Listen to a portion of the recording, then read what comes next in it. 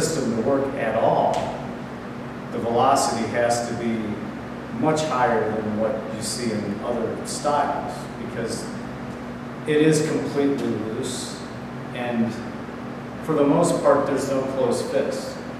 Now I won't say that definitively, but by closed fist I mean the old Shaolin fist where your hand's like a rock. Mm-hmm. This won't work in a style like Leo Hood because of the speed.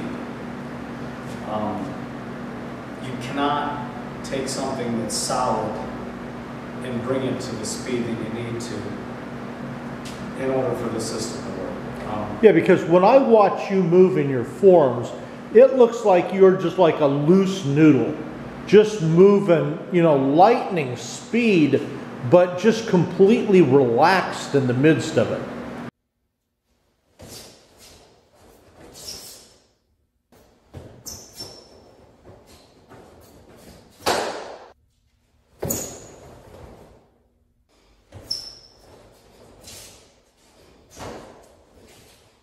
I chose Leo because as a smaller individual who is not focused on the ring, you know, that I did that with a fighting team for quite a while. And right.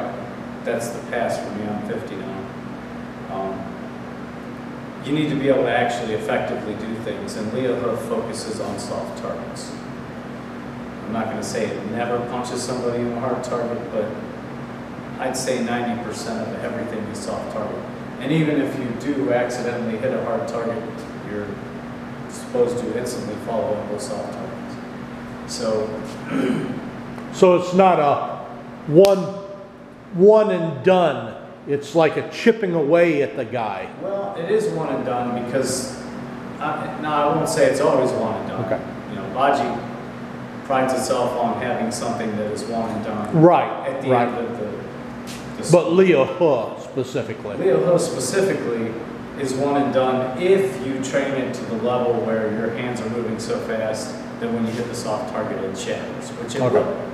I mean, you know, you've done iron palm. Right. You don't break a brick by tightening up your arm. No. That's just not the way it works.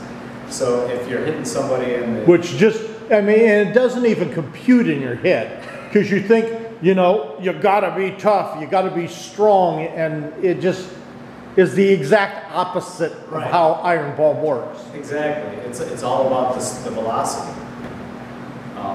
And it doesn't even matter how big your arm is. The faster you're moving, the more impact you're going to have. So if you're hitting somebody in the carotid or in the esophagus, right, or the medulla, or you know the floating ribs, the groin, you're not going to have a board or a brick. You're just going to have extreme fast motion.